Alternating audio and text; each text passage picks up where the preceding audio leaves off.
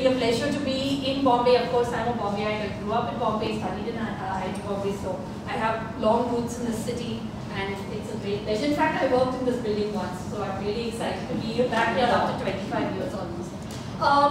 I changed the topic a little bit to kind of flip it around from the gloom and doom to kind of see whether we could kind of tell a more hopeful story towards the end. So we have to go through the gloom and doom, but hopefully it will end on a more hopeful note.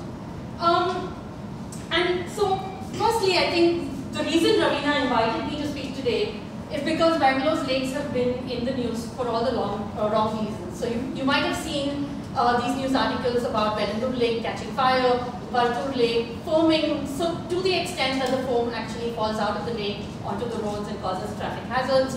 And then there was a spate of articles on Urjit Lake about fish kills in the lake last summer. And so there's clearly a big problem. And the question is that we want to kind of pursue is, of course, why is this happening? But also what should we do about it? And how should we even think about lakes in the much larger context of water security in cities? So I'm going to start with the history of Bangalore's lakes only because Bangalore is quite different from Bombay. And so I think that if you are not familiar with Bangalore, you've not been there, a little bit of background is kind of useful to know. So the first thing about Bangalore is most of these lakes which are now in the city were originally irrigation tanks. Not all of them, but many of them. And that's just because Bangalore was once a little cantonment town which grew and grew and grew and has now become a mega city. So basically the city grew around, swallowed up the peri-urban areas, and what are now lakes were actually originally irrigation tanks. Most of these were built centuries ago, somewhere between 5 to 7 centuries, starting 5 to 7 centuries ago, till the very recent ones were built by the British in the late 1800s. So what do we mean by these tanks? So let me just kind of show you this schematic of a tank. A tank is usually a structure, which is, and I'm going to use the word tank and lakes interchangeably, because usually the word tank is applied when we're talking about an irrigation tank, but because many of the irrigation tanks have now become part of the city, urban residents tend to think of them as lakes, but they are really the same thing. So what were these irrigation tanks originally? They were earthen structures which were basically bunds and were constructed by compressing mud along a stream channel. So what they basically did was build small earthen dams on streams, right? And why were they built? They were built primarily for irrigation purposes. So you would have these sluices, and the sluices would be opened, the rain would collect during the monsoon, and then in the post-monsoon season, the sluices would be opened and would be used to irrigate a second crop, and the crop was almost entirely always paddy, right? Because it was flood irrigated paddy. And the tanks also performed, obviously they were they were in the village, they were the local village water structure, and so they performed a bunch of other functions. They were used for drinking water for livestock, there was usually fisheries associated with it, and the silt was sometimes desilted and used and put back in farms and so on. Now, the peculiar structure of these, and this is a structure of Urjit Lake. I found this picture on the internet in 1882, and you can see it's urbanizing but still relatively rural kind of situation. Urjit Lake is bang in the middle of Bangalore city. And you can see that it's being used for a whole range of purposes. A few of the tanks, while most tanks were irrigation tanks, a few of them, and Sankey Tank in Bangalore, was built primarily for drinking water. So one of the early tanks that was built to supply the British colony and cantonment area. Now, what do we mean by multiple lakes? And so the first thing to understand is that these lakes, these tanks, these embankments were built on the stream channels. And they were built on the stream channel, and there would be basically an earthen embankment. This was the feeder channel. The sluices were here which fed the downstream area, but then there would be a spillway, and the spillway would come back and join the original stream channel and then onto the next lake, and onto the next lake and so on. So this is what we call a cascading tank chain, right? The water goes from one to the next to the next to the next. If this tank fills up, it cascades to the next, into the next, into the next, all the way to the end of the chain. The interesting thing about this kind of structure or this kind of design is that these tanks performed multiple functions. In a sense, they were physical structures, they were engineering structures. But if you think about it at a very, very large scale, they also sort of acted like a water rights system. So in a sense, every village got to hold so much water and no more. And that village used that much water. Now, within the village, it was not used very equitably. There was definitely upper caste people in the time who got the irrigation, lower caste people who were away from the village and didn't have access to irrigation. So by no means was it equitable within the village. But if you look at it as at the large scale of the basin, every village got a certain amount and no more. So there was no way to take more than your share. That's all that you got. And so in a way, across the basin, it kind of divided the water up evenly, right? Okay, so I'm going to start with a story, and I'm going to work my way towards Bangalore's lakes, but I'm actually going to tell you the story of lakes outside Bangalore first.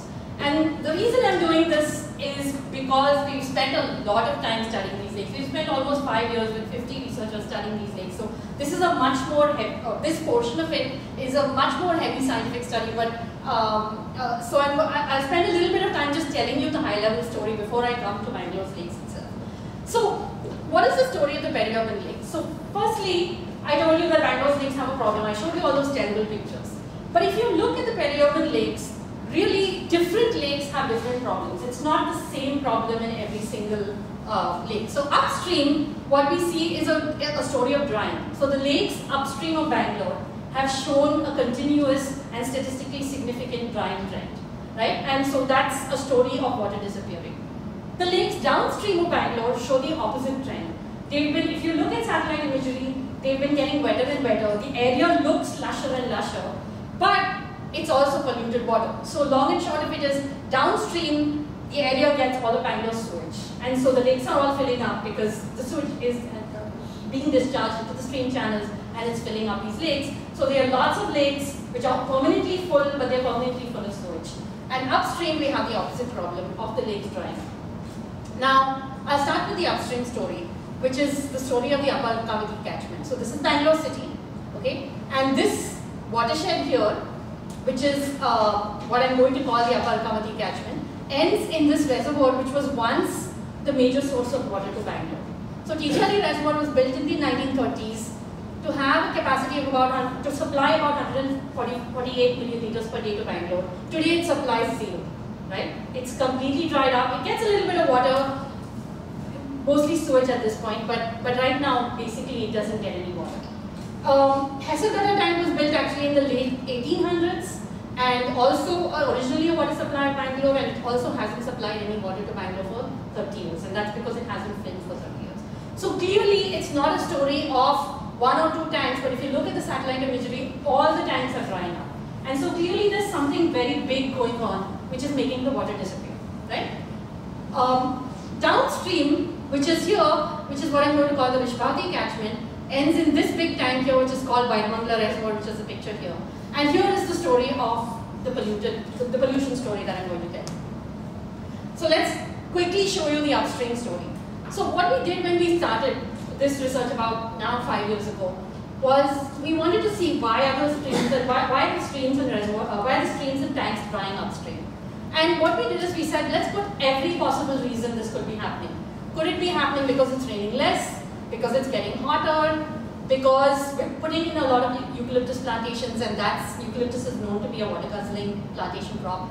Could it be that that's drying it up? Or could it be that farmers are pumping so much water that the groundwater is drying up? And what happens with groundwater is that when groundwater dries up, it sucks the stream dry, right? So one thing that I want to make sure for people who are not water experts, or at least hydrology experts, is that there is actually no difference between ground and surface water. They are perfectly connected resources. In the sense, we tend to think of this as a groundwater series, this is a surface water series, but actually ground and surface water, I mean, nature doesn't distinguish. If you have groundwater, it's going to, and the groundwater level rises up, it's going to seep into the stream. If you have a surface water stream and you have an empty reservoir, an empty aquifer under it, that surface water is going to sink into the aquifer and it's going to seep in and recharge groundwater. So they're constantly feeding each other, right? So the hypothesis we had was perhaps because we'd overexploited groundwater, where the groundwater used to traditionally feed the stream, in fact it was now the opposite, that the groundwater table had gone down all the way and now the stream was feeding groundwater. And so these were our 4 hypotheses. Now, very early on, we were able to establish that it wasn't the climate variable. And so, I'm not going to get into climate change and whether climate change is significant, but the point is that the 90% decline that we were seeing in stream flow decline in the upper Kavati could not possibly be explained by this. And we looked at every possible statistical measure, total rainfall, rainfall intensity, number of rainy days, everything, and it couldn't explain the kinds of disappearance of water that we were seeing. It had to be something else. So, without getting into the science and the measurement, basically we spent 5 years measuring everything that we possibly could. So we did satellite analysis, we measured groundwater, we measured surface water, we measured soil moisture, we did land use analysis, all kinds of stuff that scientists usually do.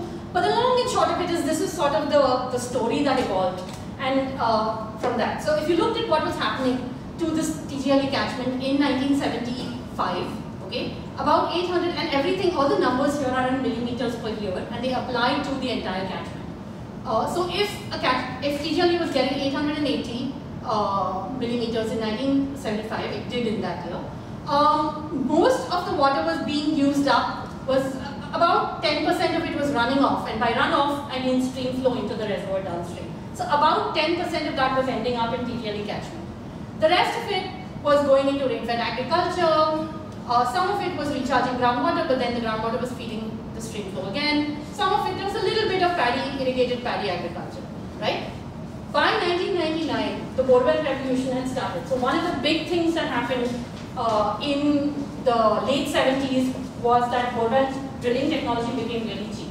And when drilling technology became cheap, suddenly all these farmers who had to cooperate around the opening and closing of those sluice gates were now completely liberated. Right? So very early on, electricity was given free, and it was given free by the government in order to encourage groundwater development, right? And so they made electricity free, and then borewell technology really dropped.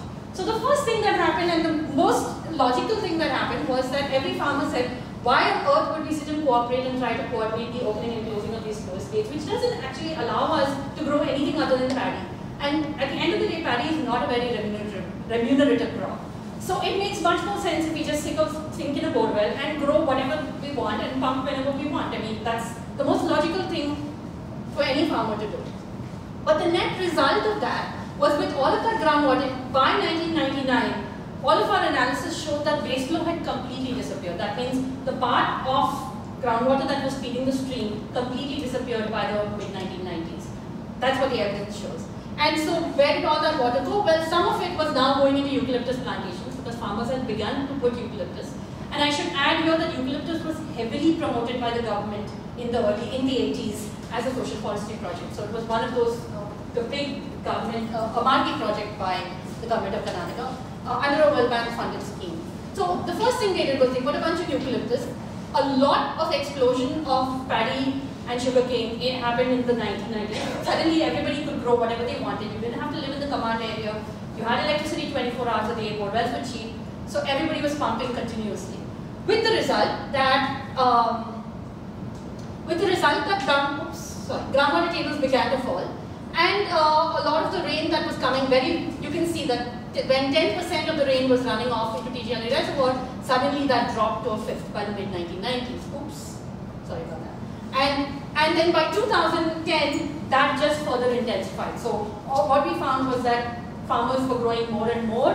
There was more and more borewells, and more of the rain was being dedicated to irrigated agriculture and eucalyptus, and less of it, and actually virtually zero, was running off downstream to the reservoir, right? So long and short of it, the story upstream is a story of a lot of rural India, where rivers and streams are drying primarily because of groundwater overexploitation driven by free electricity, right? And in case it be misconstrued, I'm not blaming the farmers here. They're doing what is most rational and noble for them, but we can do a lot better, and that's a separate conversation.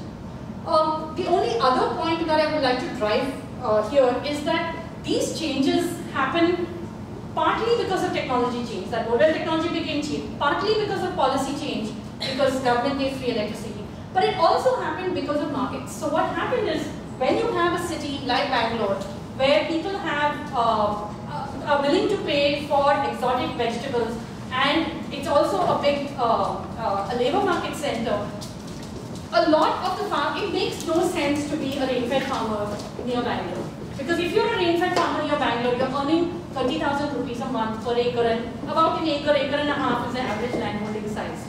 If you put your land under eucalyptus and go and work in the city, you're earning 50 as a driver or as a painter, as wage laborer. You're earning 10,000 rupees a month as a month, which is 1,20,000 a year, is what you're earning. There's no uncertainty, there's no crop, there's no pest, there's no agricultural input. That's what you're getting as salary. And you haven't sold your land, you're still getting your return from your land as well.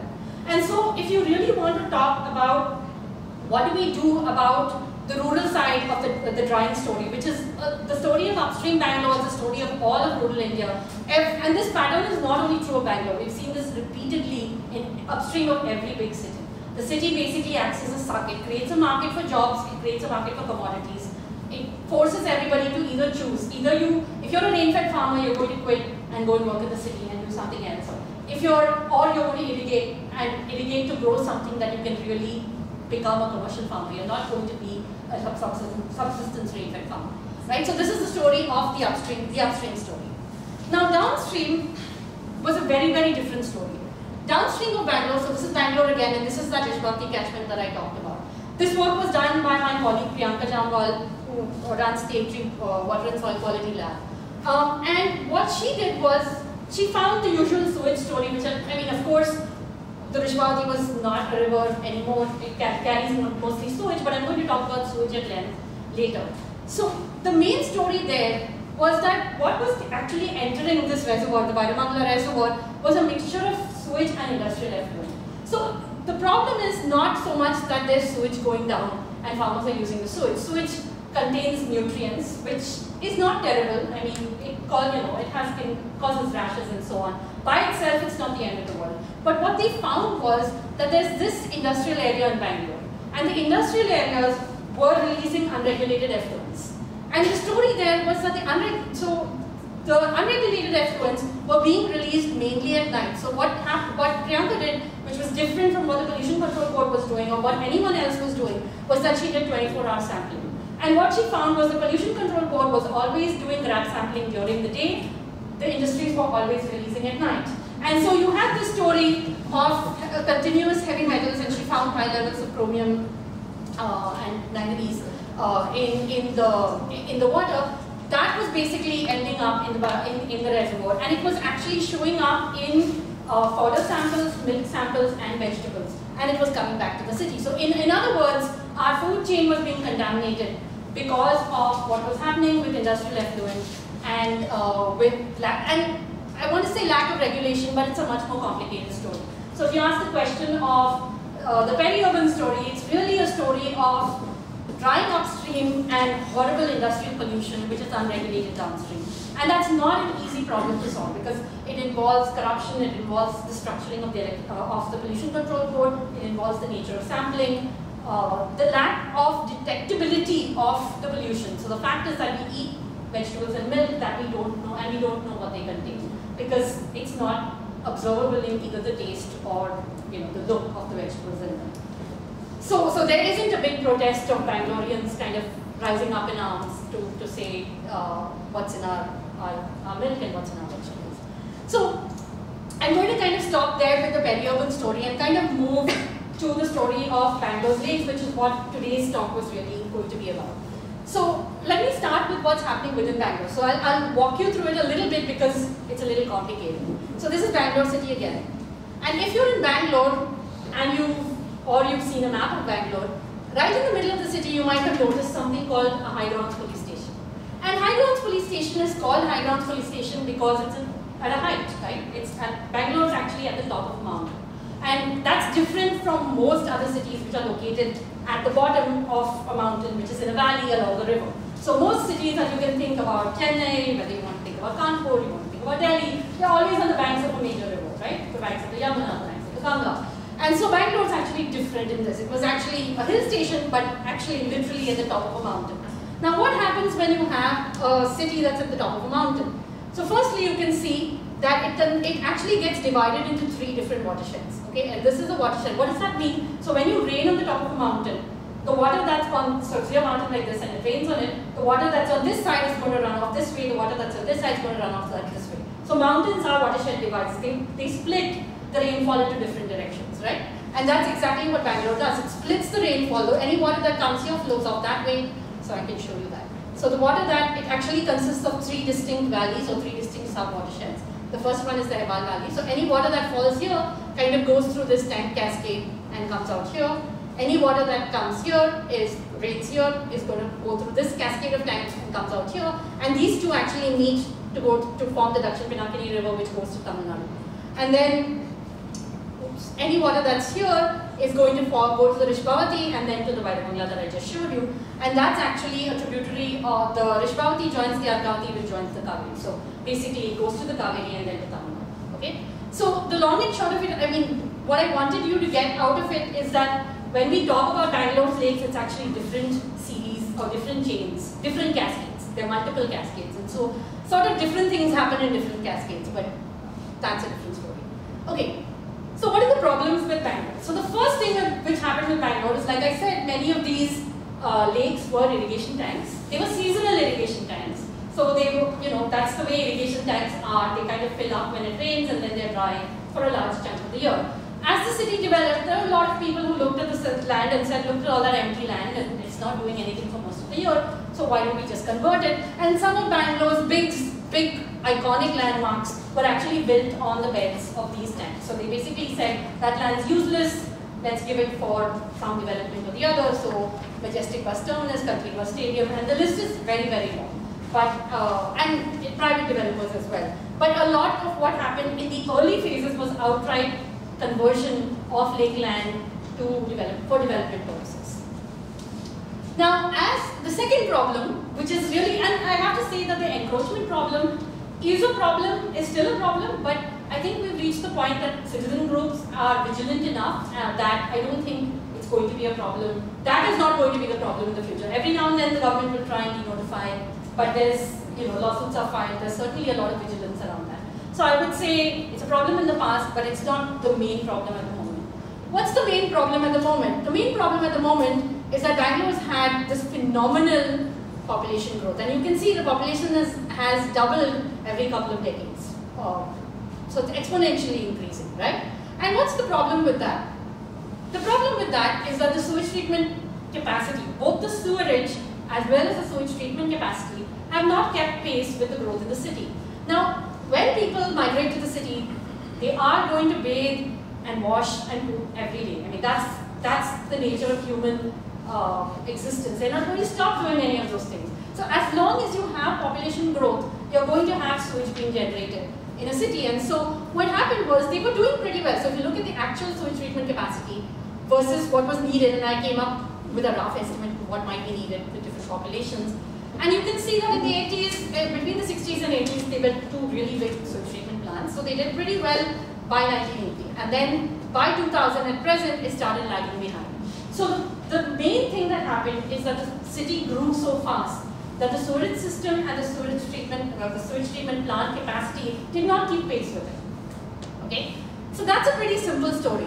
And the problem is even the existing capacity is not being used to its full, even the existing sewage treatment plants are not running at full capacity.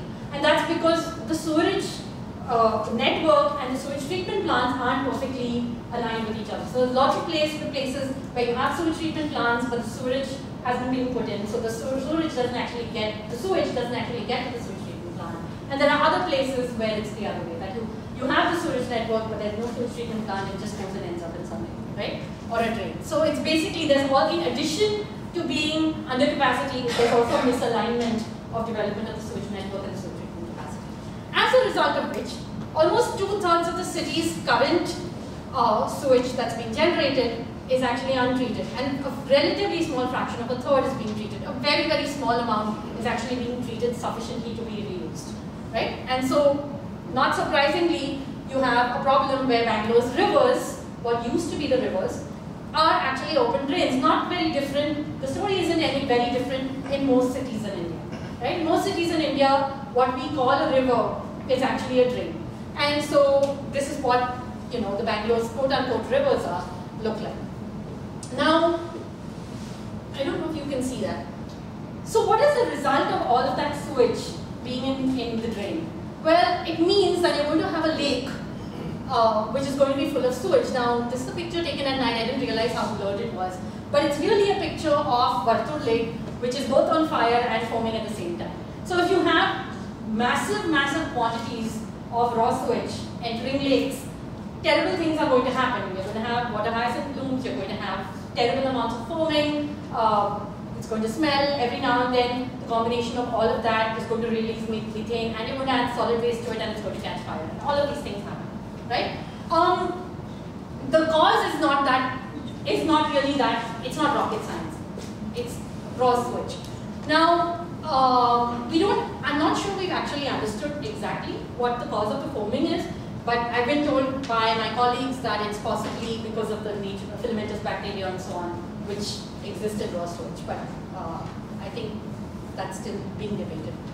So what is the current solution? So clearly the city's grown too fast, the sewage network's not been grown, has not grown, kept pace. And so you have a bunch of open drains, and they're all emptying into these lakes, and the lakes are catching fire, right? So what do you do about it? So currently, one of the main things to do that the government does at the moment is what's called diversion, right? So what they do is, there's a drain here, and this is a drain which is full of sewage.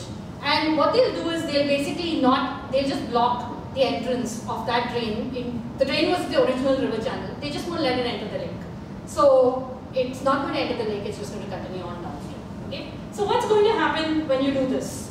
Well, two things are going to happen, because that drain is carrying not only the sewage, it's carrying the sewage as well as the storm water that would get into the drain when it rains, right? So now you've sort of had what I would call throwing the baby out with the baby out with the bathwater or the sewage water, as a mere word, but basically that means you have neither sewage nor storm water entering the lake, and all you have is a dry lake, which you can see is the case with this particular lake, which is Salke Lake in Bangalore.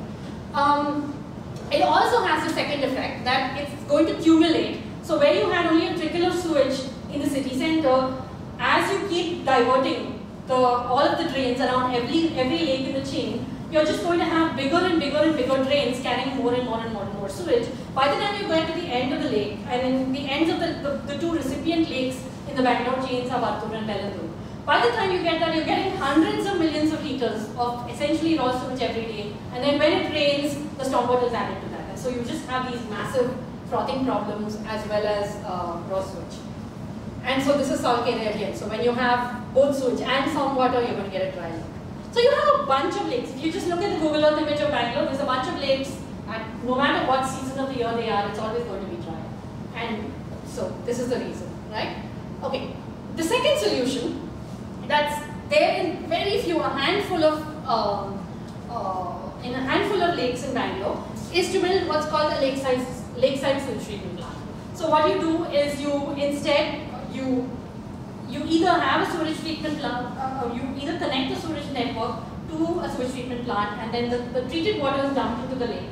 So the lake is at least getting somewhat treated water. Or you pick water from the drain itself and treat it, even if you haven't built out the sewage network, and you dump that into the lake. And without getting into the complications of the implications of that, what you get is actually lakes which look pretty decent. So this is Jaipur Lake in Bangalore, where we worked for a very long time with a lot of data collection here. And this gets about 10 million liters per day. It actually looks very nice. Jaipur is really often touted as being an exemplary example of lake management in Bangalore. It has a very, very strong citizen group. They do an amazing job. It looks really good. 100 pelicans on the bird island. It's a beautiful birding paradise. There's a small wrinkle to this story, which is that when you actually do measurements of water quality in the lake, even Jaipur Lake, which is beautiful, I mean, it doesn't have dead fish, it has lots of birds. Even Jaipur Lake is still hypoeutrophic. That means it still is getting too much of nitrates and phosphates. So sewage treatment plants typically don't scrub out nitrates and phosphates from your sewage. They're really taking out the organic matter, the poop, out of it. And you're still going to have a lot of nitrates and phosphates. So what do those do? They basically allow a lot of algal blooms, because when you have water and you have lots of nutrients, algae and bacteria and stuff are going to love that nutrient soup, and they're going to grow. Right? And what do? When you have algae growing in lakes, you have these huge fluctuations of dissolved oxygen in the lake. So what happens is, you have a bunch of algae, they are enjoying all of those nutrients you put in the lake. During the day, they're going to photosynthesize, so they're going to release oxygen, right? They're going to take in carbon dioxide and release oxygen. So you have these huge increases in dissolved oxygen. Actually, these are supersaturated conditions during the day. But during the early morning hours, the algae are doing exactly the opposite. So they are respiring instead of photosynthesizing. And now suddenly they're sucking all of the oxygen out of the lake. You have these sudden crashes. So wherever you look, you see in Bangalore where this is work done by my colleague Priyanka Jambal. So wherever you have lakes in Bangalore where you see these sudden fish kills, they almost inevitably happen in the early morning hours when the lakes are basically, when all the algae are basically respiring, right? So the point that I was making from this whole thing is that even though you have lakes which look clean, they don't smell, they are pretty good most of the time, they still have problems because they're not exactly optimized to support biodiversity. And so basically the long and short of it is, even here you still need to do more. I mean, it's not good enough to just do that secondary treatment. We need to be figuring out ways of scrubbing those nutrients even more. And so there's a lot of groups in Bangalore which are experimenting with constructed wetlands, floating wetlands, improving treatment capacity of the sewage treatment plants itself. But I think it's a whole evolving story. It's not a complete, it's an ongoing story.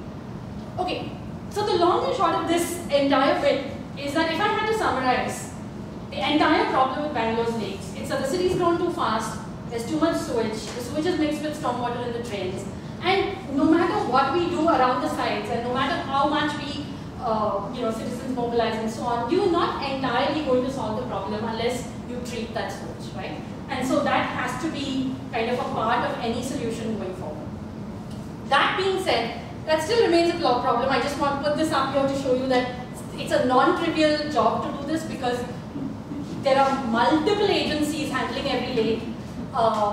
The BBMP, which is the municipal corporation, owns a bunch of lakes. The Bangalore Development Authority has control of another bunch. So even within a chain, you can have different ownerships of different lakes. They all work in silos. The Water Supply and Sewerage Board manages the sewage. The stormwater drains are managed by the municipal corporation. The Pollution Control Board does the testing. The Lake Development Authority does, we can't figure out exactly what they do. And the Fisheries Department, they do some of the initial rejuvenation stuff, but I think it's an evolving board. And then the Fisheries Department actually gives out the fisheries contracts and controls the fishermen. So really it's this problem of fragmented authority. It's non-trivial, even with all of that. We know that the problem is fixed in sewage, but it's still a problem too. And we haven't actually done a comprehensive sewage planning. We don't have a comprehensive sewage plan for the city. So I think it's really difficult for everybody to get behind the same plan. So there's been tremendous engagement of citizens groups in the city's lakes. And we've been trying to work on creating a citizen dashboard, hoping that even if the agencies are fragmented, if there is citizen action around them, can we give them informed information so that they can kind of take the measurements that we do both on the BOD. We empower, we both interpret that its data isn't enough by itself. We can go and put a bunch of sensors in lakes, but we also need to go and get that data interpreted, tell them kind of what it means in terms of a decision pathway, and then empower them to go and talk to the various agencies and bring them. And I think a lot of citizen groups, and Jaipur Lake in particular, they do a really good job of bringing agencies together. They kind of act as that coordinating agency. So I am still hopeful, even though, despite everything else I've said. The second place of citizen groups, I feel, have actually had a positive impact. And I'm saying this because I don't want people to get disappointed by thinking the problem is too big and they don't have a role to play. But the second place I feel that citizen groups have actually done a good job is on the cultural side, which is with tidal immersion. So one of the big functions of lakes is cultural. We can't kind of pretend that overnight religion is going to stop mattering to people. And so this is the problem during every Durga Puja and every Ganesh Chaturthi in Bangalore. And so one of the things I've seen the more effective, firstly you can see that this is not in the main lake. And I think most citizen groups have been quite vigilant in kind of being able to ensure that the immersions happen. And this is called a Kalyani. This is sort of the temple tank which has been set aside. And they usually set aside a little land aside on the side of the lake, which doesn't interact with the main lake. And say ideal immersion has to happen only there. Some of them do a really good job of policing. Some of them And Jampu Lake has been again a great example of spending months ahead of the festival, kind of educating and reaching out to communities, saying mud only, no paints, no plaster of Paris, that sort of thing. Really regulating traffic, kind of separating out and making sure that the solid waste is completely removed. And that, when you speak to them, it's really a non-trivial thing, because it really involves engaging with people in a very respectful way, where you're kind of telling them your solid waste is not going to landfill, we're going to kind of give it back to nature, and kind of dealing with that solid waste in a very sensitive way, so that communities start feeling motivated. So I don't want to minimize the role that citizen groups play in doing this piece of it. I still think that they do an amazing, tremendous job.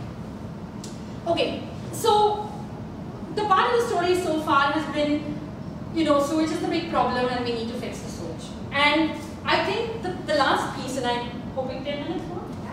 Yeah. So the last piece that I want to talk about is where do lakes fit in is as part of the entire urban water story. And the reason this is important is that let's say that, sewage treatment is fixed. And sewage treatment is not that impossible to fix. So I don't know if many of you know that London, the Thames in London was actually a sewer, pretty much an open drain like many of Bangalore's drains in the 1960s. And basically they fixed the problem by building a bunch of sewage treatment plants. So it's not an unfixable problem, right? It's technology, we know how to do it. And of course, to some extent, we need to wait for the city to kind of stabilize a little bit. Part of the problem is no agency can keep up with the insane growth. But leaving that aside, in the future, it's fixable. The question is, what should we do with that sewage? So here, I want to talk about how we think about urban water and the role of lakes within that conceptualization of urban water. So if you look at the newspaper articles, in various Bangalore's newspapers, there are what I would call two competing visions. I would call them the linear water economy vision and the circular water economy vision. And I'm going to explain in a minute what I mean by that. So there's a bunch of people who think that our job as utilities, and much of the Western world, which is water rich, behaves in this way.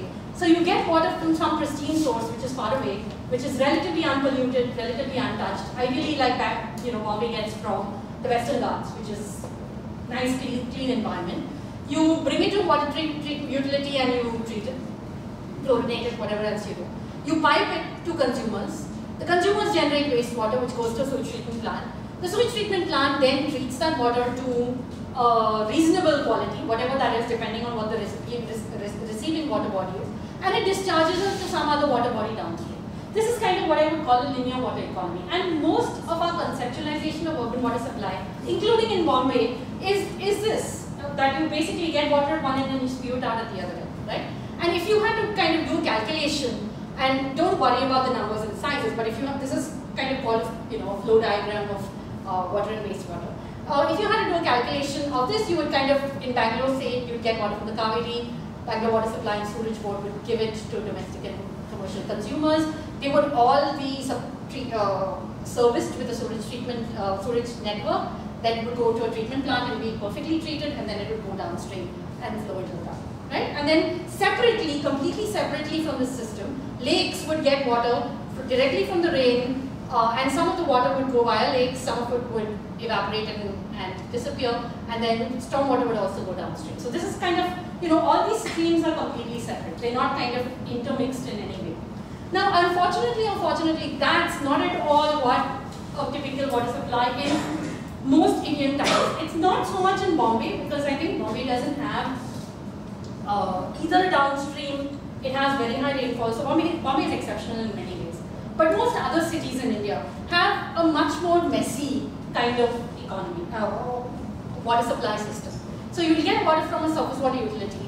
It will go to a utility and it will reach a consumer. But often this water will be highly, this pipe system will be highly leaky, and some of that will go and leak back into the aquifer below. Typically, the water that the pipe supplies is never enough, and most consumers are getting water through tankers or directly from the groundwater aquifer via their own bore wells. They're generating wastewater, some of it's going to the sewage treatment plant, some of it's going directly to lakes like we saw in Bangalore. The sewage treatment plant is in addition feeding lakes. The lakes are then not just sitting there, they're actually recharging groundwater back. And so the lakes are the water from the lakes is actually going back to groundwater. And then, rainwater is also feeding groundwater, rainwater is also feeding the lakes. It's much more mixed right? And so these are numbers that we've actually done from calculations with for Bangalore. Take the numbers with a pinch of salt because we're still trying to kind of finalize them. But this is what it really looks like. You have all of these loops, you have treated and untreated wastewater.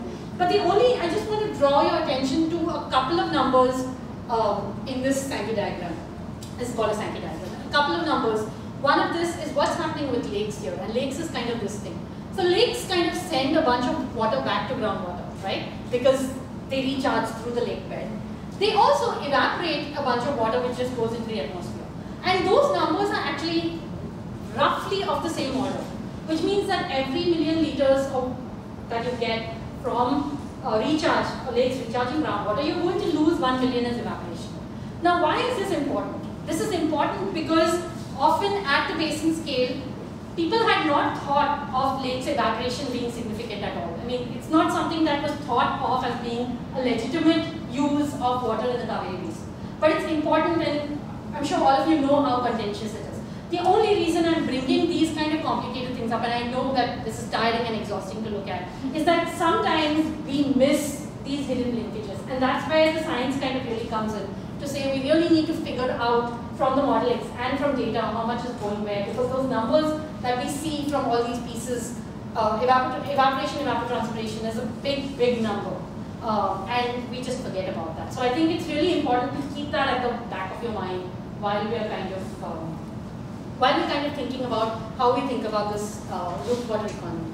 Now, the question is the storage that we have in Bangalore enough, right? And I just want to draw your attention to some numbers. 1350, this is million liters per day, and 750 million liters per day from groundwater, 1350 million liters per day from the Kaveri is what Bangalore gets, right? It generates about 1700 million liters per day of wastewater. The amount of storage that is there in all of the lakes put together, and this number is very, very inaccurate because we've not measured everything. We've done bathymetry studies in a few and extrapolated them, so take it with a pinch of salt, is somewhere between 30 to 40 days of storage, right? Now, typically when we're talking about reservoir storage, or a reliable reservoir storage, engineers are thinking about a year of storage as being reasonable. They're not thinking about 30 days. So 30 days is not going to get you across. So clearly we can't entirely rely on lakes as being our storage system, right?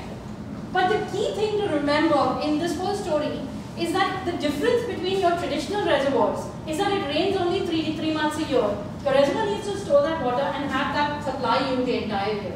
The difference with the sewage going into lakes, treated sewage going into lakes and you using it back, which is what the circular water economy is, that sewage is being generated every single day. So you don't need a year of storage because every day 1700 ml is being generated, that's going into the lakes. The lakes are able to provide some kind of buffer and then you're able to use it back. Some of it goes into groundwater, some of it comes back into your pipe system. And so I would argue that just by the numbers, it's not completely a pipe dream, right? It's actually possible that you could have cities in the future that are able to recirculate their water over and over. Because the thing to remember, which is important in this whole thing, is that cities don't use the water consumptively. That means if you use 100 liters per capita per day, 80 liters of that is going to go back as wastewater. So as long as you can figure out the wastewater side of it, there is a chance that you can loop this around, right? Now, and having said that, I think that it's important, or my colleague at least Priyanka would complain if I didn't make this caveat, which is that we haven't figured out what's in our water yet. There are emerging contaminants. We're still kind of thinking that we live in the 18th century and the only thing we have is fecal coliform and poop and nothing else. But clearly, there's all kinds of garbage in our water which we don't know how to deal with, our sewage treatment plants don't know how to deal with, we don't know what they're doing, we don't know what impact they have. And so if you're going to circulate the water forever and ever in the same system, those are going to accumulate over time. So there is an issue to be thought about how we deal with this through our sewage treatment system. I don't want to oversell the idea of a circular water economy. There are kind of still a lot of things we don't know. But I think that, I still think that we spend the time thinking about this, and we spend the time thinking about what we are exactly doing with our wastewater. We'll figure out a way to figure all of this out. I didn't want you to read these list of chemicals because, there's so many hundreds of them that they found through this passive sampling approach, but it includes things like AIDS drugs and all kinds of other, antidepressant drugs, antibiotics, all kinds of stuff. So terrible things that we don't know what we're doing. Okay? And it's there both in secondary, I think the long, yeah, let's get that. Now, I'm going to end on this final note, which is about having imagination. So what do we do at the moment? If you really step back and think about how our cities are designed, what we are doing is really insane, because what we're doing is we grow food in farms and we're depleting the farms of nutrients in the process of doing that. We eat that food and we generate a whole bunch of organic waste. We mix it with our non-biodegradable waste and it goes to landfill. At the same, so that's and then some of that leaches into our water supply system. Some of it goes in, some of that food goes in through our poop into the sewage treatment plant and then ends up there. So we basically continuously deplete our farms of nutrients, and we continuously pollute our water bodies as well as our landfills through the waste that we generate. On the water side, what we do is equally ridiculous. We are often getting water from a distant source, increasingly distant sources, and sometimes by mining groundwater. We are taking it to the consumer and then generating wastewater which goes to a sewage treatment plant that we again dump into our water bodies that either goes eventually into the sea or pollutes them, either way. But either way, it's this continuous one-way movement. Now imagine if we, and the reason we did this is in the 18th century when people designed cities like this, they didn't know any other way. The best way they could solve cholera and typhoid was to get the poop out of the city as fast as possible and not have to think about it again. But now we're kind of stuck in this infrastructure because that's the only way we think about urban water. We're stuck in this situation where we now have to consume sufficient amount of water just to move that solid stuff through pipes. So we can't actually tomorrow say that we'll all use water efficient shower heads and water efficient taps. We would still have a problem with your sewage system getting clogged up with a bunch of sewage. So we would still have a problem even if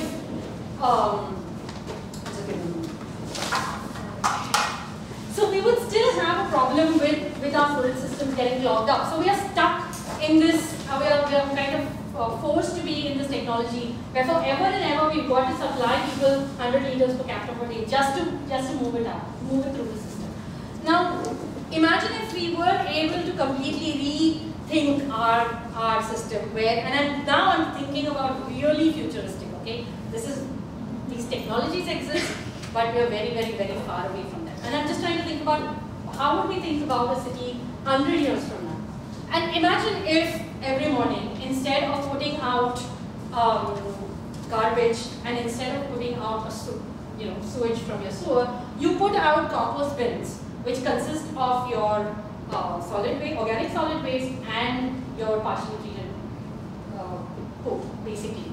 And imagine that fertilizer was going back to farms somehow. Now you imagine what this kind of an ecosystem would do. Instead of moving your nutrients continuously from one end to the other, you kind of looped it back, right? And these technologies individually exist. They also make more sense from an energy perspective. So right now, composting technology, I found this online, apparently it costs $925. It exists. Not the most well-defined thing, it has its own problems. I don't know if I would want to use one myself. But if you think about it, it's really a cultural mindset of why do we have to flush, or why does it, I mean, we could have a perfectly beautifully designed toilet, which doesn't kind of take away from our experience in any way. But why do we care about what happens in the back end? We shouldn't care. That's just something that we culturally think of. Why couldn't we think about source segregation at the toilet level as well, instead of just at the solid waste level? And if we did that, and there are toilets in ETH in Switzerland and so on have developed these source segregating toilets, then you suddenly have a system where you kind of remove the water from your poop, and most of the energy that we spend in our sewage treatment and wastewater side of it goes in firstly just moving that poop to sewage treatment plant and then to run the sewage treatment plant. So we spend energy to move it, we spend energy to treat it again, right? While if we switch this technology at the household scale, then theoretically, and I don't know, I mean there's lots of pieces to this puzzle that still need to be fixed, but theoretically you could think about a future where we really are using that solid waste locally, maybe in building, we're using it for waste generation, I mean for energy generation, not so it becomes a net producer of energy just like over gas plants and so on, and instead of an energy consumer. Now we are not that far away from this technology. As far as I know, And I'm not an expert in this subject at all. I just wanted to end in a reasonably futuristic. But from what I understand of the technology, we're not that far away from this technology being a reality. What we have is we have legacy systems that we are stuck in.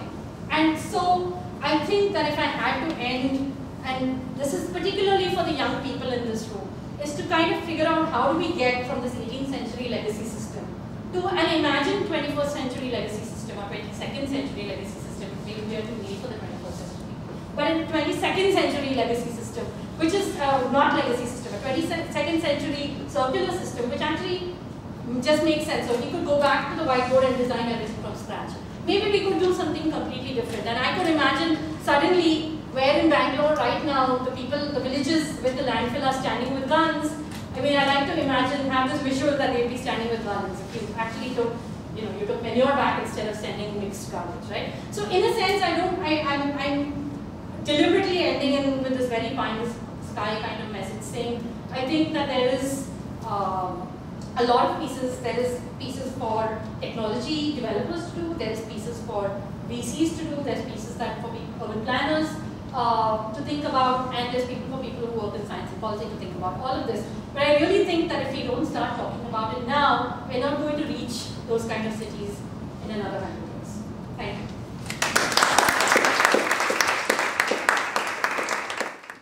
Thanks everybody for being a very interesting audience of people. I think we have a lot of students here, as well as we've been working on this issue of water and bringing water issues to the public domain, and so it's very nice to see the network that you all are part of growing.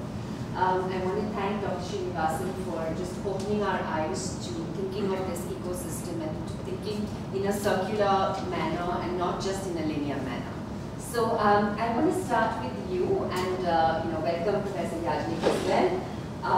They are of course linked. Professor Yajnik was a professor at IIT, and when Dr. Srinivasan was a student, and good things happened. Although she didn't take a class with him, she tells us, but they were in the same ecosystem. They were part of the circular economy. Let's put it in that way. So she was in the physics department. So I want to start off with a question for you, just adding on to where you left off.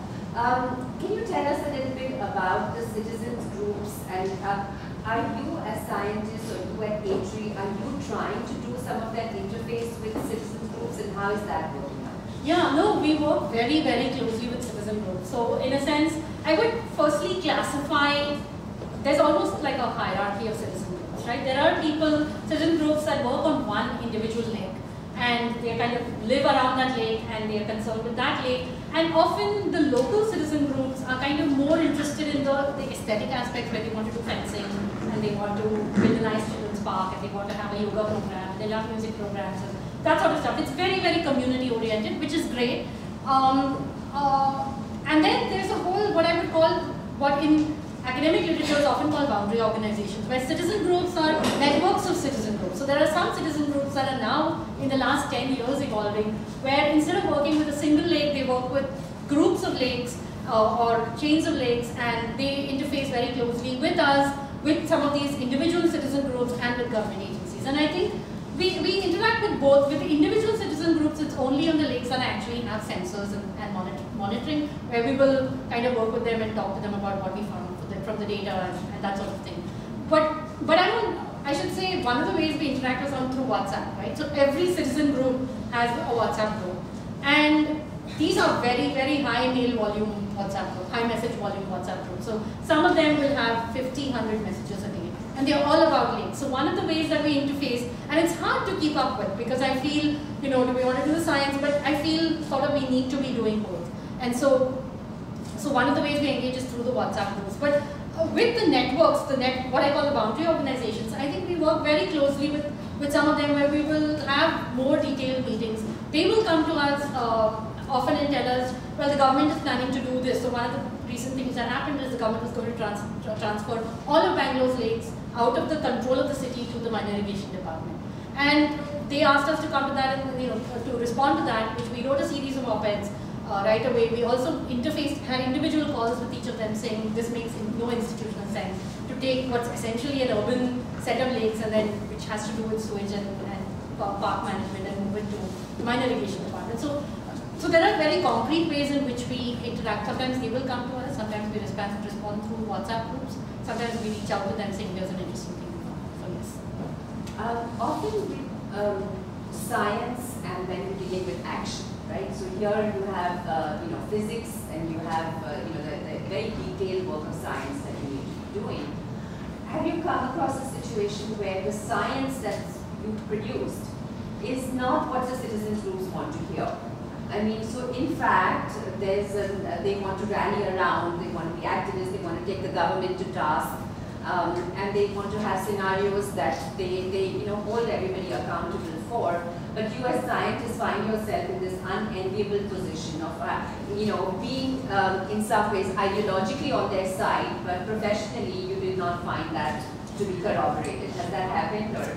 Yeah, so one example is with the hydroeutrophic lake, right? That was done with a very, very successful lake, which has a very active citizen group. Now, the citizens love the lake, and they don't want to hear that it's hydroeutrophic. To some extent, they don't necessarily perceive it, because only when fish actually die do they start getting worried about it. But they don't mind that green soupy look, and they feel as long as the birds are there, and it's fine.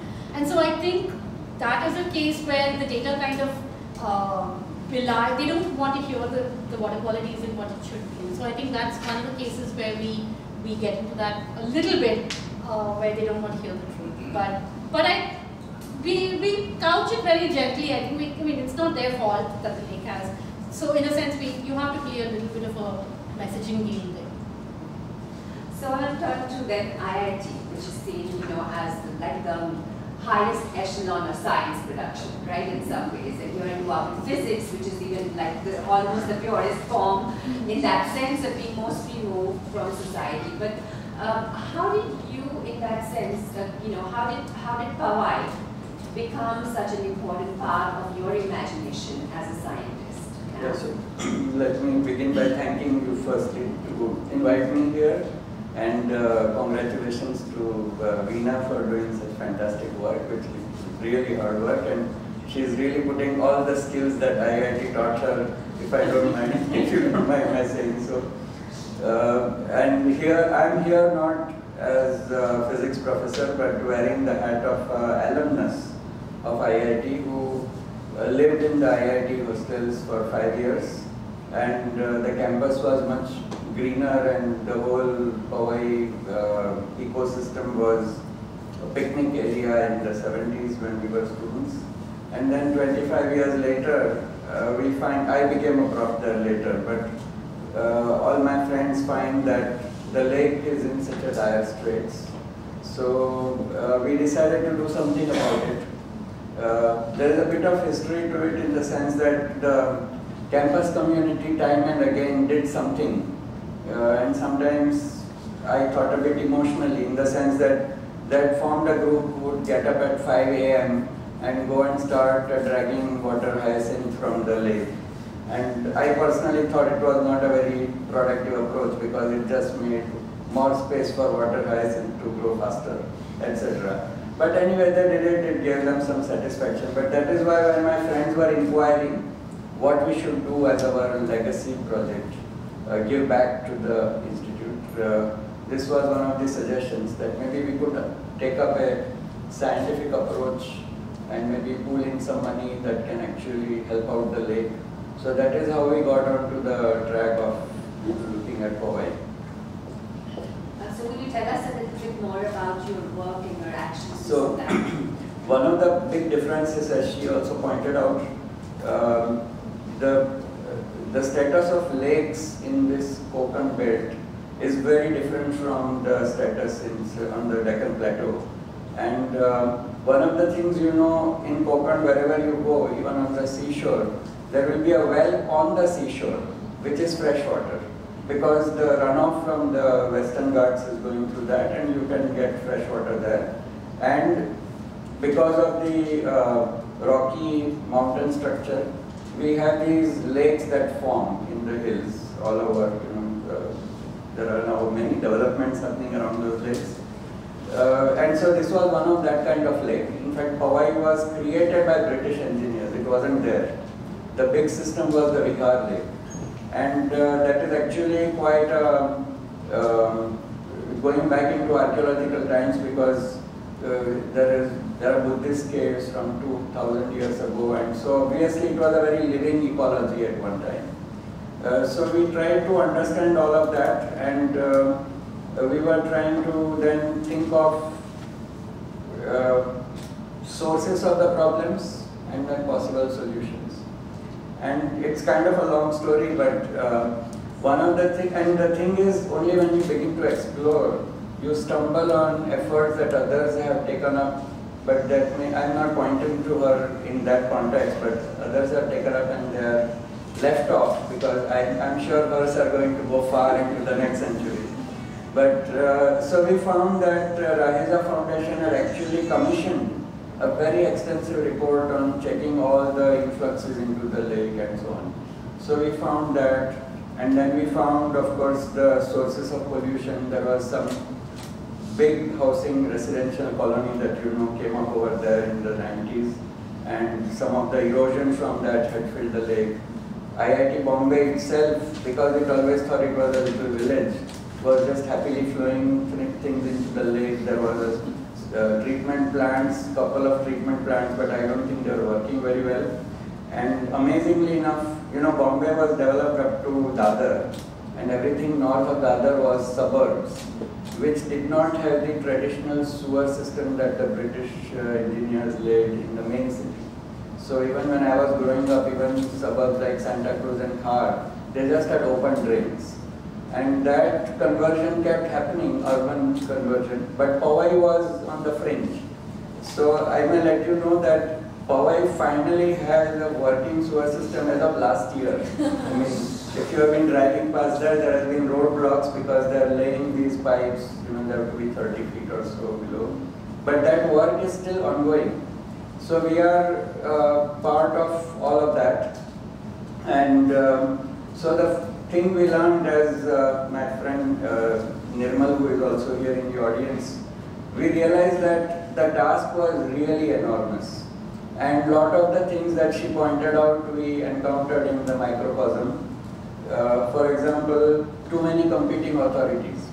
The moment we told the IIT system that the minimum thing we can do is just build a nice walkway along the lake, which would be both a containing thing, also set a boundary from up to which you keep things clean and so on, and increase awareness.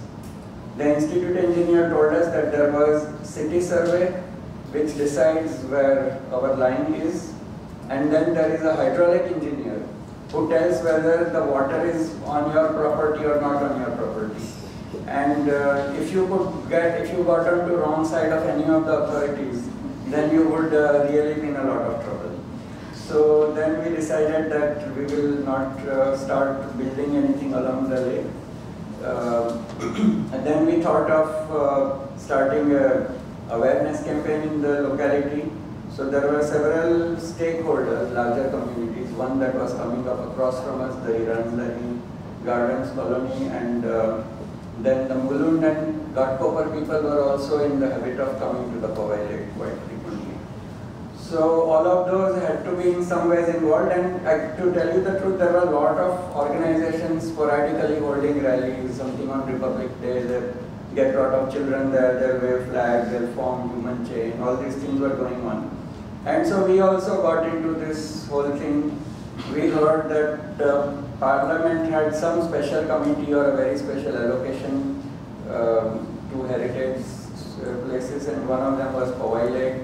So our institute authority, the director at that time, was also very active. His wife, Mrs. Rashmi Mishra, was very active. So she started parleying with the member of Parliament. So we were checking all the possible ways that we could put together, solutions, ways of blocking the problem, influxes, trying to see who will put in the money. But then finally we ended up making a calculation, because there was a lot of silting. So one of the major problems was just silt, and the lake is hardly 6 inches in most of the part that IIT engulfs it. And we found that if we really had to dig it back to some reasonable level, it would be, he told me the numbers again right now. What dropped about 30,000 trucks running for 3 years, just moving silt after dust. And then, and if you did move it, where would it go? And somebody said it could make bricks, but then you can't make bricks within city of Bombay. And who will buy so many bricks when what is being constructed doesn't use bricks anymore? Some people also thought of creating islands, which I think has been done in some places in Bangalore. But any of those, if we just put the numbers, was in 3-digit number of crores. And so it was nothing that we were going to be able to do. We did go and meet some authorities to see if they would move, you know, and then that we were available and that we had some activity going and we could act as some kind of a channeling group. So this is the kinds of things we did, and in the end we made a nice garden inside the campus going up to the lake, which at least kept that space clean from further development and so on. And so that's what we have done finally. So in the case of Powai, what has worked? What has been the change story? Has there been a change? Actually, what has happened is that either because we were working at the same time as other people were working, or because we were working, I do know that the moment we got going, over the next 2 years, I kept getting invitations from some Times of India group, whoever was holding some kind of a meeting, they kept inviting me because you are involved with this, and since all of these guys were all over the place, I was the available person, so I ended up going to these. So I think there was either because we had started talking and going and meeting a lot of authorities, or maybe the time has come. The municipal corporation itself has now built a nice embankment, a Chota Marindra if you like, over there, which you can, a longish promenade, almost 2.5 or 3 kilometers long. And I think it is doing a good job of at least attracting a lot of people, and since people do come, there is some incentive to keeping those areas clean, and there are the large colonies nearby who also, for them it's a attraction point for real estate development. So some improvement has definitely happened due to that. So Powai Lake, I would say also now that the sewer system is laid out completely, it's going to check a lot of the undesirable inflows. The construction is more or less saturated now, so more silt is not going to, the construction silt is not going to flow in. So we have to wait and see, but now the rains have become suddenly very unpredictable and torrential. So we learned only in 2007 that we were sitting at the root of the Meaty River. That's where it comes from. The Bihar overflows into Powai, and Powai flows out through Marol into the Meaty River. So when the water falls, it first falls on the IIT hill, 24 inches in, 40 inches in 24 hours. So you have a double responsibility for the cascade, right? In a sense. But yes, so several things happened alongside, both from city authority and the drainage system. These things are cleaned up. So we hope that it will improve. And a largish crocodile was sighted last year.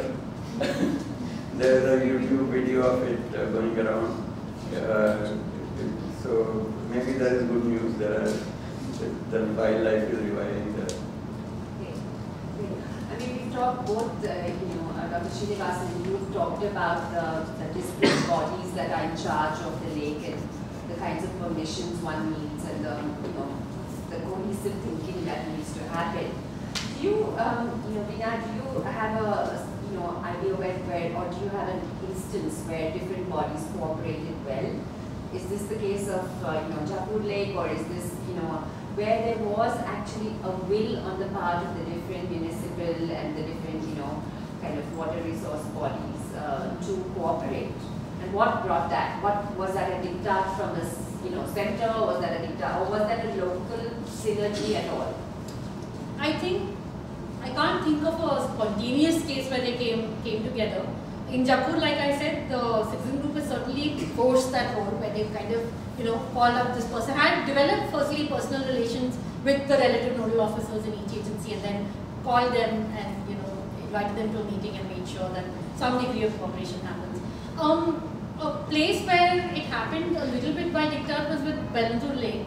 The problem has not been solved, but at least Bellandur Lake, and one of my colleagues, Charles Lely, was on that Bellandur Lake committee, where they formed a lake committee which forced saying, okay, this is a problem, let's bring all the agencies and at least have them look at the same data set and the same information set so that they're at least kind of pursuing the same solutions and so on. So they formed the Bellandur Lake committee which came up with a report, and then that was not actually tabled at the National Green Tribunal hearing on Bellandur, but at least it's in the public domain and the citizen group have access to it and so on. So I think the problem isn't solved, but it's not. I think it's important to emphasize that it's not an easily solvable problem. The other place that I would say there was a little bit of cooperation between agencies has been with a lake called Putinali Lake in Bangalore, which is one of the few lakes. So I don't know, I didn't mention this in my talk, but Bangalore now has what's called a zero liquid discharge law, which says that every large apartment complex which is larger than a certain size has to have an in-house sewage treatment plant. Now, this is great in some ways and crazy in some ways. It's great where there's greenfield development and the sewage system is not going to reach anymore. Then it's great to say we're building into the development, and some of these are actually the size of small US cities. I mean, we have 500 apartment complexes, 1,000 or 2,000. So it makes sense to have kind of a sewage treatment plant. The problem is that the BWS got a little bit overboard in kind of saying we're also going to now mandate that in old sewer part of the city where apartments have already been there for 15 years now, there also we're going to mandate zero liquid discharge, and now suddenly those buildings we have no land because we have land for it.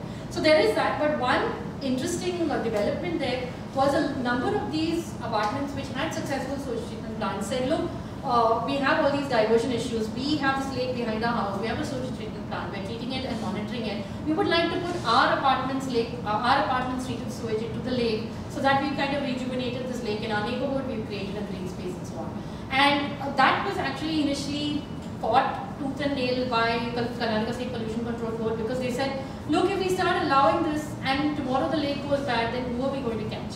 Now, never mind that all of Bangalore's lakes are regularly getting untreated sewage. So, in a sense, leaving that aside, they were complaining, well, they didn't want to take the responsibility because then it would be their headache, people point fingers at them. But there are 10 different apartment complexes managing sewage treatment plant, putting their treated wastewater to the lake, and suddenly one of the treatment plants fails. They will be there and have to go and find the culprit. So they fought it tooth and nail, but the citizen groups kind of persisted for a long time. They came up with some kind of monitoring protocol. So I think Putinali has had that experience of putting treated sewage, and I think that is one case of at least, if not interagency cooperation, but at least sort of citizen groups prevailing on an agency to change its policy on something.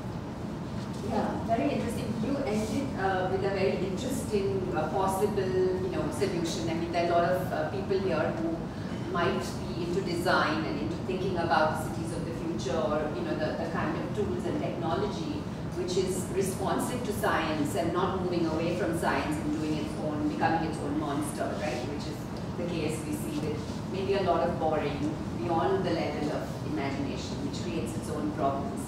But I'm just wondering, when we think of those kinds of solutions, do you find, entrepreneurs, and this is again to both of you, do you find, and maybe some of you are also water-based or solutions, investing in the solutions in the social sector. So do you find that, corporations which are big, hugely responsible for some of the effluents into the lakes, as you pointed out, at the individual level, if you cited some possible solutions, are there both monitoring guidelines, or are there policies and regulations for corporations not to dump? And are these being taken up seriously by the corporate sector, do you find, in Bangalore? Corporations not to dump solid waste or sewage? Yeah, sewage. Corporations for most part I don't think IT parks are the ones that are necessarily drawing the ones that are putting in social, because through CSR and so on, I think a lot of, particularly the tech, the non-extractive, non-manufacturing corporations. In Bangalore, there's a big IT/BT sector, right? And I think they are reasonably socially responsible, but I think that they do have in-house treatment plants. A lot of them fund CSR projects around this. So I don't think I would point to corporations for dumping raw sewage into lakes. The bigger problem is on the industrial effluents, because there are no easy, cost-effective solutions for industrial effluent.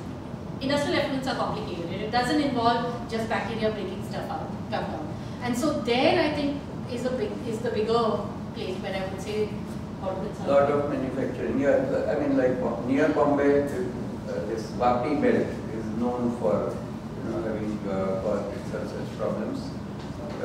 But I am actually thinking of something else. It's a question of whether there would be some model that would invite a company to start a technology that will help to solve the problem. So, wearing the alumni hat, I can say that we have conducted a global business forum, the IIT Bombay Alumni Association, and there were 5 or 6 verticals, including education, this, that, but one of them was water. And I know that several of our alumni who are either in corporate space or in policy or in government, as well as a lot of very eager entrepreneurs who want to develop some things, are into it. Also, back in IIT Bombay, we have a Tata Center for Frugal Technologies, which is supposed to look for cheap technologies that will render something or the other. So you could always come up with some polymer or some technology that will help in purification, filtration, and so on. So hopefully some of these technologies, funding, policy, if these things come together, then I have I'm optimistic that it is not next century problem, but we are still in the early part of this century. So I mean, I've asked you ways in which we can citizens action or government action or private entrepreneurship action can be part of rethinking the water crisis and problems. So back to the science and back to the academy then. The research gaps. Can you tell us? And I'll have the last question on that, and then I'll open it up to you all. So, in terms of research, what do we need? Veena, would you talk a little bit about that? You're kind of getting me on my obvious, and I'm going to actually outright maybe offend my alma mater and institution. So I think that and we talked earlier today, so I think there's such a huge research gap that I'm finding it difficult to find words for. But if you see, and I'd encourage any one of you to kind of to do this, kind of do a Google scholar search on some of these serious large-scale problems that we have, and do a comparative search for even similar problems in Vietnam or Cambodia, or the Mekong, or certainly the US, and there's no comparison, because the kind of work that we are doing, the research that we're doing in India, sometimes feels like it has absolutely nothing to do with anything that happens in the real world. Sometimes I look at papers and wonder if we are living on the same planet or not. And that's not because our high science and engineering is not important. That is important. But I think that we've created academic structures that have failed us on many, many levels. The first thing is interdisciplinarity. Nothing that I talked about today. And the reason I work for an academic think tank is which has an interdisciplinary environmental PhD program is exactly this, because it's so important for us to kind of ask important science questions and do rigorous science, but do it in a way that's socially sensitive. So we need to inject the science into policy, and we need to inject the society back into science, and I think we fail. So the kind of science that we do is not anywhere where it needs to be. And the reason, if you dig into the problems, is multiple. Firstly, we've created very rigid academies which can't actually build more flexible structures. I went to an interdisciplinary program at Stanford, but there are many equivalent programs in Berkeley and Yale. There's virtually nothing in India other than one that we are trying to do at ATREE. And I really think that we need all the IITs. Sitara, actually, to be fair, Sitara is kind of trying to do some of that. So I do want to call, Chitara really does a good job at IIT Bombay. But I think that we are very far away from doing rigorous science that matters to society. I also would like to say that our funding agencies, right now, if you see who funds this stuff, and I'm saying this as a plea to all of those who have any kind of influence anywhere, is that right now you have government agencies that fund. Government agencies, for most part, fund government institutions. They are hesitant to fund non-government institutions. That's a separate thing. But we have a ton of money, and we talked about this earlier, that goes into CSR, that goes into increasingly private philanthropic foundations in India. But they all want to fund people to do stuff. But who's checking whether any of this stuff works? Whether we have a knowledge base of people that can test if any of these things work? Whether we have feedback that goes back to those foundations? And so I would appeal to all of you who know foundations or work with foundations or talk to foundations ever, that some part of our budget in philanthropy, and it's great that we have so much private philanthropy in the country today, but some fraction of that, 10%, 20%, has to go both towards impact evaluation in terms of try to understand at all whether this is done in a rigorous and independent way, and to developing a knowledge base so that we are actually building solutions that are robust and actually solve problems. Yeah, I agree with her. I mean, so our problem is also a bit of the legacy problem, because when the institution started, these massive problems of urbanization that have suddenly cropped up in the last 20 years were not foreseen. So we have just built up along a vertical that just is going to compete with Western science or the developments happening there, and more as intellectual challenges and training intelligent people. But see, the fruits are here, right? So we now have somebody who is the next generation. So, no, I think we do have a lot of people who have gone into social sector. And no, it has gone on a much more scientific foundation scale instead of mere activism and so on. And I think the institutions, within institutions also, there is a very serious dialogue along these lines. There are a lot of professors who feel that they are doing irrelevant work and that only that kind of work getting recognition is causing a lot of problems. And I think slowly we are breaking out of it by creating these newer centers and newer platforms. And one of them also, as I was telling you earlier, is we also have a Center for Urban Science and Engineering, CUs, that was actually set up to compete with Columbia University because the New York City had approached us to solve some of the problems. So there was a consortium of 4 or 5 universities in the Northeast who were bidding for that, and because our alumni or either faculty or stakeholders there, so they had invited us to join that. And so there was a consortium of this kind from the East Coast where we were members, there was from West Coast, and Columbia stood alone pitching for themselves. I guess they probably got the contract in the end, but so we do have this center now, and I hope that as we go along we break some of the barriers and create centers with newer perspectives for the younger faculty and generations. Absolutely, and I think that is the way we approach new challenges, and the challenges that face us today in the 21st century is looking at these ways in which we go beyond the silos of traditional disciplines. We keep the rigor, but we definitely work together on that, and also beyond nations, right? So that Columbia is not just there, we are also here, and we're really actively seeking to be spaces where knowledge from different nations is on, particularly from India, and what's being produced at Columbia, which is very, very international, is brought in dialogue with each other, as well as with our other centers, which are in very different parts of the world, whether in Africa, Latin America. So I really think that, as Nehru had said in his speech at Columbia,